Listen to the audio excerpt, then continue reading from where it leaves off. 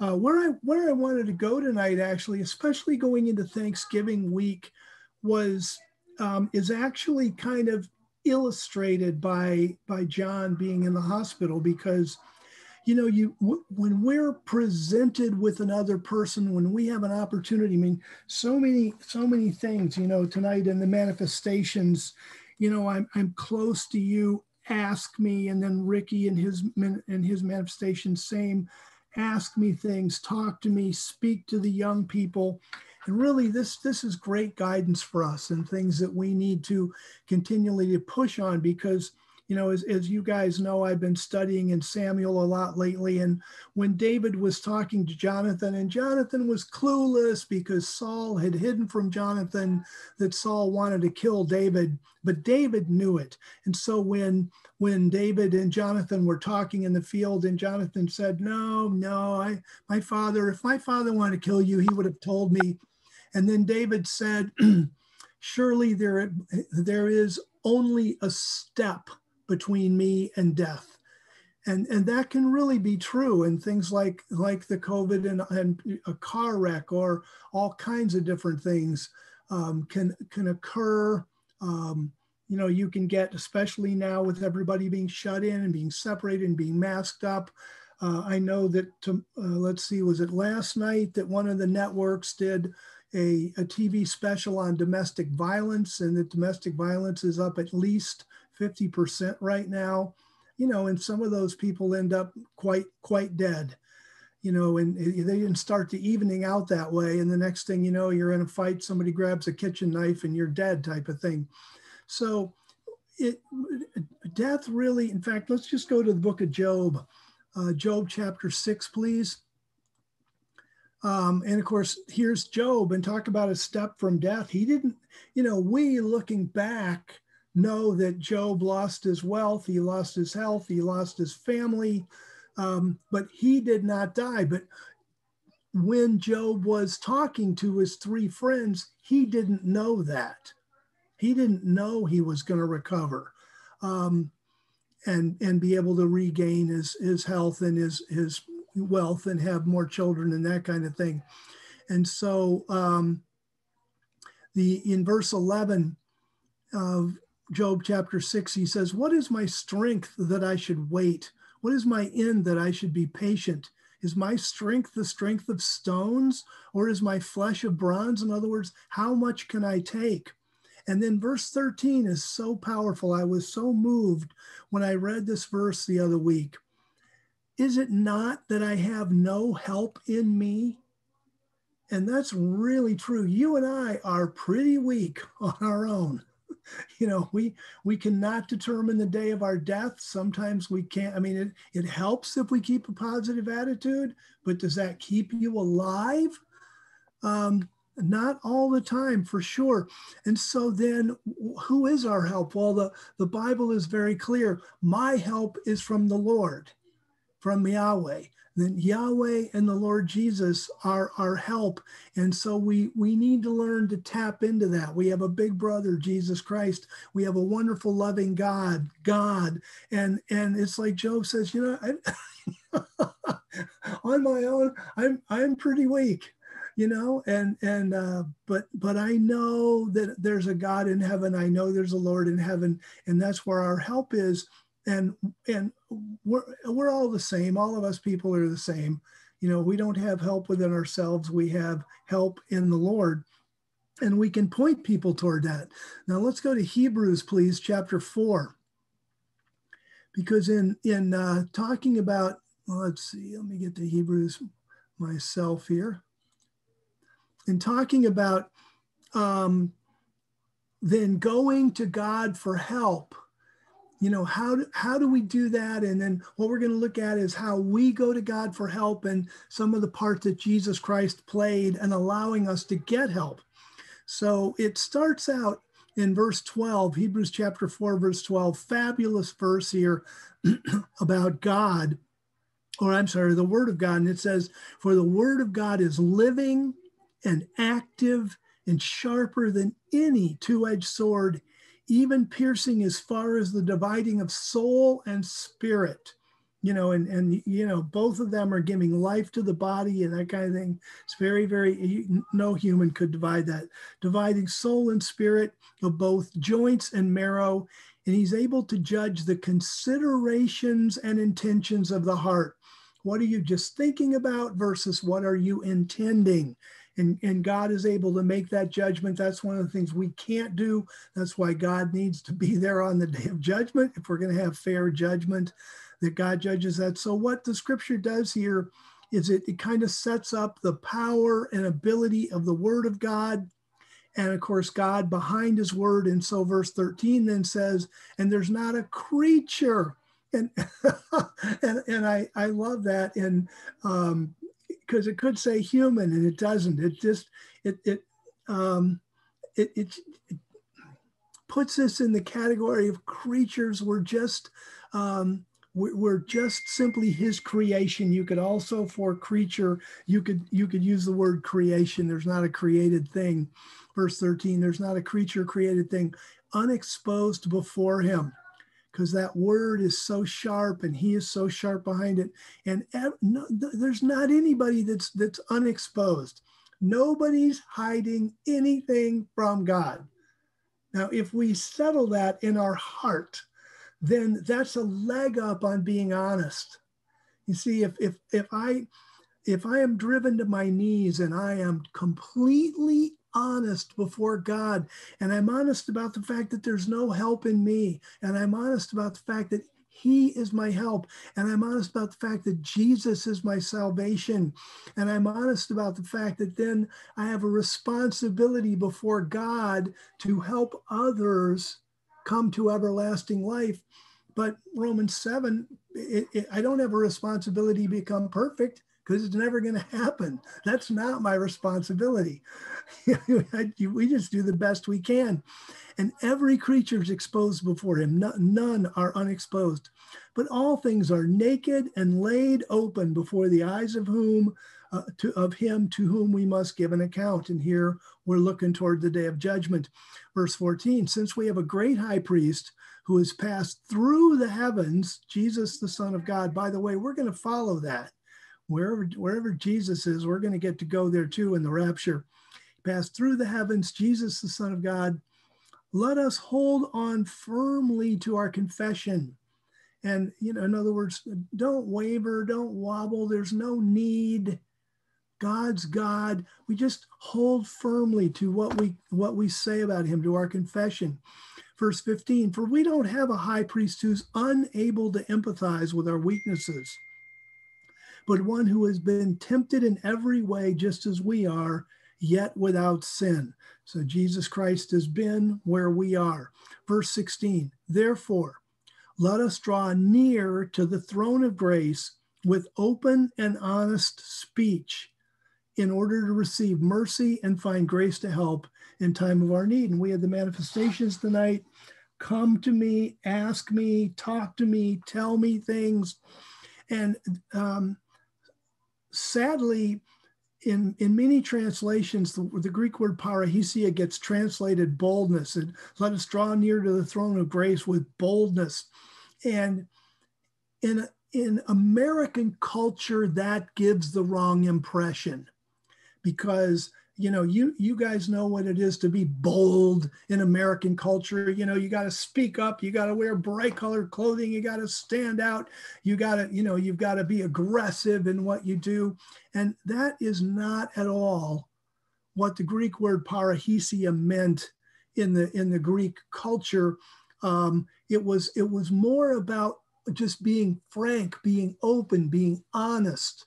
It just said that there's not a creature unexposed. All things are naked and laid open. Okay, if that's our situation, why would we not be completely open and honest with God about our feelings and our prayers? And, of course, the devil doesn't want people to be open and honest. So he starts little rumors like, well, if you talk to God and you sound negative, then that influences what happens in life. I just don't see that in the scripture. I'm sorry. I don't see that. What I see is that we're supposed to be honest with God.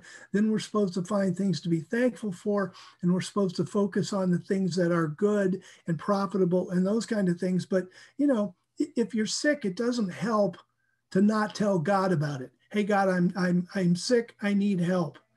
Hey, God, I need money. Hey, God, I need a job. Hey, God, because God's saying, come to me, ask me. And the question then in the culture, how did parahisia, which means to be frank and honest, how did that get translated as boldness? And the answer is simple, beautiful, and sad. Because it's sad because generally speaking, in a culture, if you tell a superior, whether it's your boss, whether it's your parents, whether it's in the military, somebody that's a commander over you, whatever it is, if you tell somebody how you really feel, generally speaking, you suffer for it. You go up to the boss and you say, you're doing a bad job. Well, I mean, that's open and honest speech. And he may be doing a terrible job, but he doesn't think so, and you get the consequence. So in the culture, it being honest, using open and honest speech required a level of boldness. And that's how that morph was made, that nuance from being frank to being bold. But you and I know when we're in the context here of God, what he wants from us is open and honest speech. And open and honest speech begins with open and honest thinking. And so we've got to be, honest about our feelings. And a lot of times there's no help. We're broken people in a broken world. And, we go to God, the world is broken. Yeah. And it's not going to be fixed, but we can at least express it. And that allows us then to be honest. And we want to be honest with God when we ask. So let's go to 2 Corinthians chapter 5. And because of our weaknesses and stuff, we needed somebody to pay for our sin. And 2 Corinthians 5 in verse 21, we'll back it up to verse 20 so that we get the full context. But 2 Corinthians 5:21 is very important, points us back to the Old Testament, and that's where we're going next. But in verse 20, it says, therefore, we're ambassadors on behalf of Christ. I'm going back to Ricky Zidan's prophecy tonight about speaking to people. I guarantee you, in the weeks between now and Christmas, you are going to have the opportunity to speak to people. Pre-think it. Think what you're going to say. Think that you're standing in line behind somebody and it's a slow line or something. Are you prepared type of thing, so that you're not trying to invent something. Now, if the Lord gives you a revelation, great, but just be aware. Hey, these opportunities are going to become. You don't want to be caught flat-footed. What could you say? That kind of thing. So we're ambassadors on behalf of Christ, God, as it were, making his appeal through us. Here it is, straight out. God's making his appeal through us. We implore on behalf of Christ, be reconciled to God. That's what we implore people to do. Please be reconciled to God. Why? Because we want him to live forever. And then verse 21, God made him who did not know sin, which is Jesus, to be a sin offering on our behalf. If we translate harmatia is sin offering, as it's translated many, many times in the Septuagint, then we can understand the verse. If you translate, it astounds me that even in the modern versions, I feel like, sometimes I feel like walking into a room of theologians and just going, what's wrong with you people? Gosh, how does this stuff continue? There's not any theologian on the planet that reads a little Greek and a little Hebrew knows that the word harmatia was used throughout the Old Testament for the sin offering. All you got to do is look it up in the Septuagint. It's there over and over and over again. It makes no sense to say that Jesus became sin. How does a human being become sin? What does that even mean? It creates a nonsense verse that just, it doesn't tie into the Old Testament. It doesn't make any sense in English. It doesn't make any logical sense.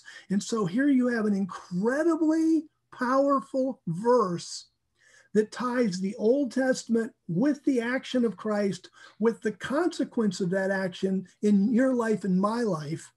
And somehow or other, by a mistranslation, the whole blasted thing falls apart. Instead, we've got God took the one who didn't know sin, meaning Jesus Christ never sinned, and he made him a sin offering on our behalf. And now immediately, I know all of you are thinking, oh, wow, isn't that like Leviticus 4 and 5, the sin offering and the guilt offering? Yeah, you're all thinking that, I know. But anyway, it's still there, whether you are or not. And so you've got these sin offerings throughout the Old Testament. And here, but they were so, they were really powerless because you offered these sin offerings, but then you still had to be judged for whether you sinned or not. Whereas with our sin offering with Jesus, we believe in Jesus Christ and our sin's done. It's atoned for, period. We are heaven bound. So Christ is a sin offering on our behalf so that through union with him, we would become the righteousness of God. So here's God who's righteous, and here's we who are sinners, and then Christ is a sin offering. We go through that. The sin offering covers our sin, and we come out the other side is righteous with the righteousness of God. I mean, it's just absolutely astounding what's going on here. So and here, with Christ being the sin offering and our sin covered, am I happy that I sin and make mistakes and stuff? No.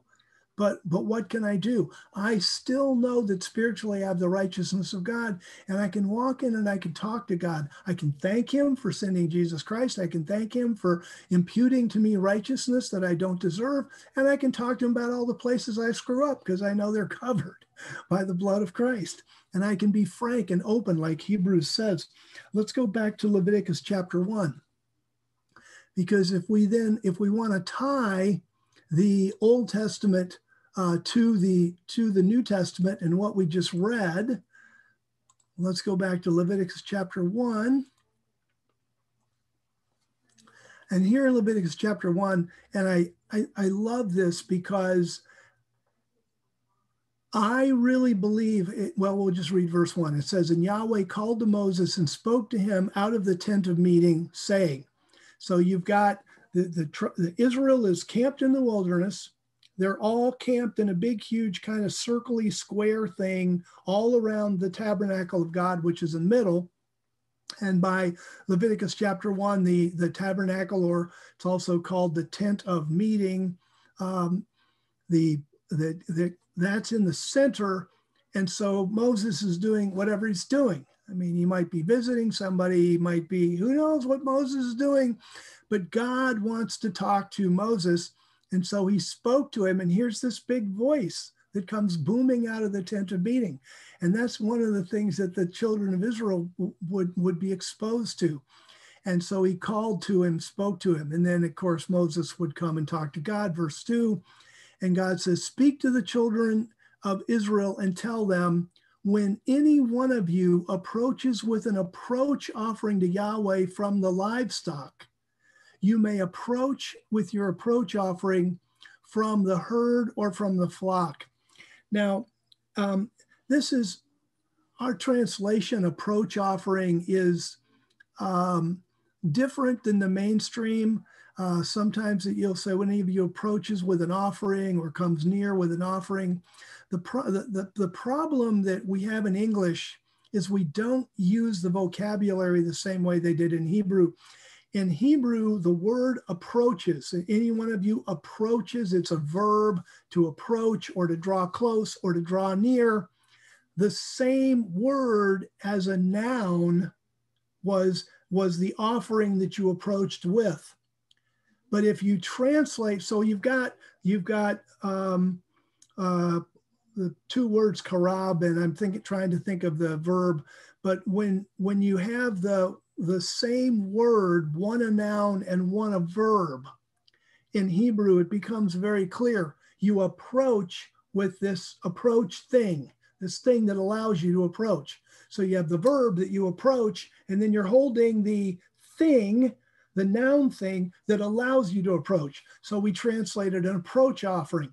When you say, when any of you comes near or approaches with an offering, then the English reader doesn't get the fact that it is that offering that even allows you to approach.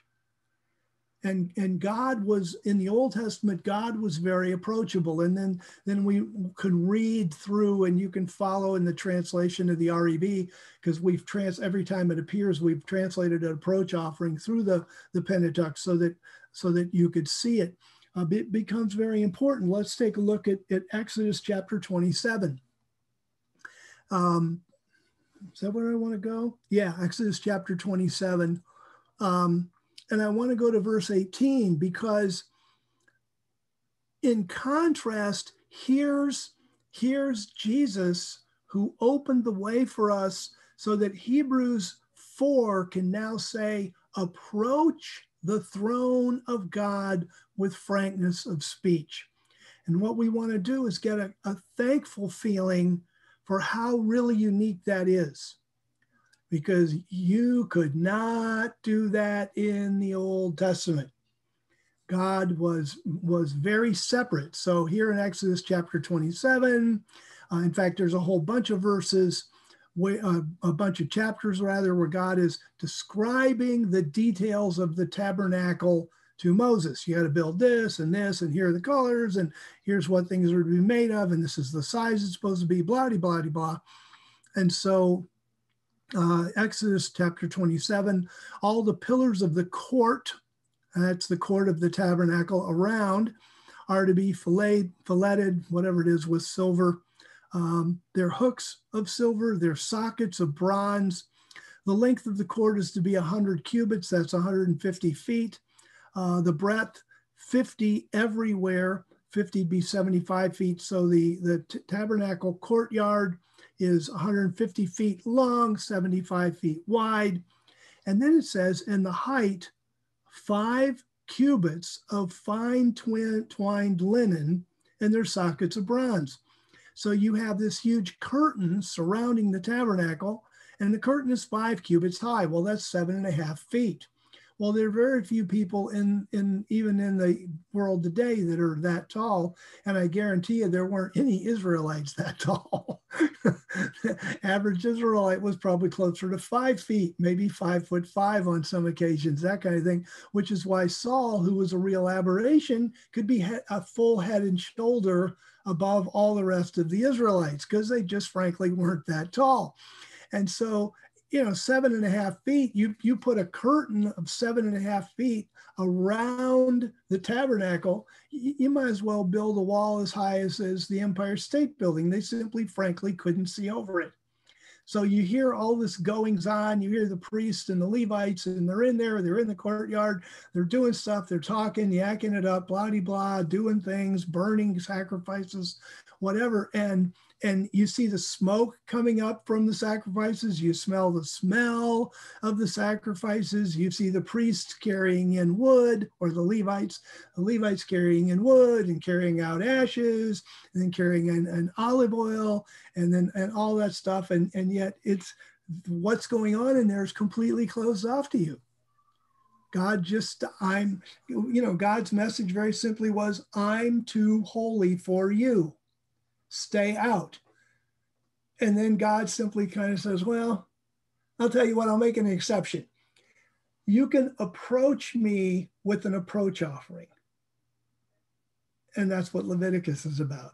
So God sets up the approach offering. And if you have the approach offering, then you could approach God. And if you didn't have the approach offering, if you didn't do things quite right, things could get really, really dicey, to say the least. Let's go to Leviticus chapter 10. Here's Aaron, the high priest. Aaron had 4 sons. Nadab, Abihu, Eleazar, and Ithamar. And so here in Leviticus chapter 10, and we'll start in verse 1, it says, Nadab and Abihu, the sons of Aaron. Okay, let's translate Nadab and Abihu, the sons of Aaron, the high priest, who thought because they were the children of the high priest, they had special privileges with God. They each took his censer and put fire in it and laid incense on it, and offered strange fire before Yahweh that he had not commanded them. that's a typenosis, figure typenosis for he had commanded them not to do that. So Nadab and Abihu basically hears God saying, I'm really holy, and if you're going to be around me, you got to do things really right. Like if you're going to approach with a approach offering, and you got to make sure you do things right. And Nadab and Abihu just blew it off. And they're going to just do things their way around God. And verse 2, it didn't work out real well. Verse 2, fire came out from before Yahweh and devoured them. Oh, just very, very simple, very straightforward. It devoured them, and they died before Yahweh. And what, as we see this and we walk away from this, what is a lesson here? The lesson is that if the two older sons of the high priest couldn't just do what they wanted to around God, what about ordinary people? When we're talking about witnessing to people that we run into this holiday season, trying to turn them from darkness to light, or as 2 Corinthians 5 says, speaking, be reconciled to God. This is the importance of this can't be overstated. We can't promise that somebody's going to live till the next day. They could die of a heart attack that night. They could die in a car wreck while they're running to the 7-Eleven to get some soda pop, or run into the grocery store to get whipped cream for the pumpkin pie, or whatever it is. We can't promise anybody's got any extra time left on the earth. And our job is to be ambassadors and help people be reconciled. And here's what we know. God is holy, and you do things his way or you don't make it. In other words, if you had to write down like little notes out in the margin and say, what have I learned from Nadab and Abihu? Well, I've learned that doing things God's way is deadly serious. And what's doing things God's way in this administration? It's saying, I believe in Jesus, I confess him as Lord, and I believe God raised him from the dead. And then bang, just like that, Holy Spirit sealed, you're sealed Holy Spirit, you're given everlasting life, somebody else paid for it. It's not really difficult, but people get prideful, just like Nadab and Abihu, and they find reasons to reject Christ. And the lesson again from Nadab and Abihu, people, how many times in my life have I heard people say, oh, God's a loving God, and I've been a good person. I think I'll do fine on the day of judgment. That's very dangerous thinking. There's the sin offering, according to 2 Corinthians, is Jesus Christ. We learn from Leviticus, if you want to approach God, you approach him with an approach offering. Christ is the sin offering that allows us to approach God. And so let's go to Hebrews chapter 10, please. And Hebrews chapter 10, and starting in verse 19, it says, therefore, brothers and sisters, since we have confidence to enter into the holy places by the blood of Jesus. See, when you walk into the presence of God, you're carrying that approach offering, Christ in you, the hope of glory. Holy places by the blood of Jesus, verse 20, by the way that he has dedicated to us a newly made and living way. And it really is that Jesus Christ made it. It's new in our administration through the veil, that is to say, his flesh. And since we have a great priest over the house of God, now, verse 22, we're approaching with our approach offering. Let us draw near with a true heart. See, back to Hebrews 4, the frankness of speech, honesty of speech. Here it says, let's draw near with a true heart in full assurance of trust, having our hearts sprinkled to cleanse us from an evil conscience. And that's right. You know, do we screw up? Yeah, but you don't have to have a bad conscience about it unless you're doing it all the time on purpose, in which case you ought to work on what you're doing a little bit. But here, you know, Jesus Christ just cleanses us, and having our body washed with clean water. And then again, like it said in Hebrews 4, let us hold on firmly to the confession of our hope without wavering, for he who promised is faithful. And then it goes on to, what do we do with this? When do we walk into God's presence? We think of other people, just like the ambassadors who think of other people here. Let us consider one another to spur one another on to love and good works, not abandoning our meeting together as some are in the habit of doing, but exhorting one another, and all the more as you see the day, meaning the day of the return of the Lord and the day of judgment drawing near. And so what I wanted to share as we went into this Thanksgiving week is just what an amazing privilege it is that Jesus Christ is our approach offering. He is the sin offering who died for our sins. We have Christ in us. We approach God. Here we draw near with a true heart. Hebrews 4, we draw near to the throne of grace with boldness and with frankness and honesty of speech. And then we do exactly what it says to do here in Hebrews, that we turn our eyes to other people and just see who can we help and how can we help them. So that's what I wanted to share tonight. And I appreciate your attention here as we go into Thanksgiving week. And God bless you all.